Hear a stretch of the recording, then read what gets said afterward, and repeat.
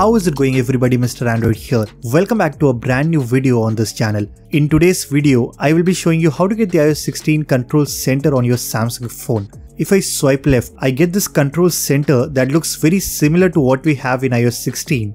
Not only it looks nice, but it also lets you to control your music. You can put your phone in silent mode. You can access some of your useful quick toggles. You can turn on the flashlight, increase or decrease the brightness. You can open calculator directly from this side panel. You can take a screenshot, add notes and do a lot of useful things just by using this control center. So now you really don't have to open your notification panel. You can easily control everything simply by swiping from the edges of your screen.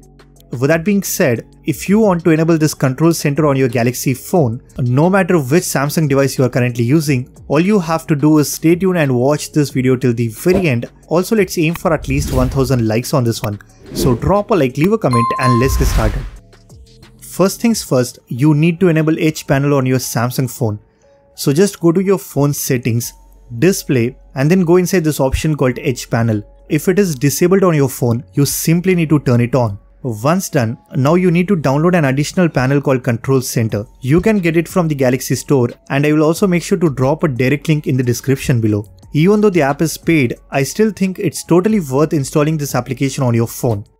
Once you are done downloading this app, you need to go back to the Edge panel, select panels and here you just need to turn on this option called Control Center. That's it. Now whenever you want to access the Control Center, you simply need to swipe like this and you get easy access to a lot of useful tools. I think it's a must-have application for your Samsung phone. The entire layout looks similar to the control center that I have on my iPhone 14 Pro Max. Not only it looks great, but it also helps you to quickly perform certain tasks on your phone. And the best part is you can access this control center from anywhere on your screen. So that's pretty much it for this video. Just go ahead and install this control center from the link that I have provided in the description below. And if you guys like this video, then be sure to hit that like button, subscribe to this channel if you haven't already. I am Mr. Android and I will see you guys in the next one.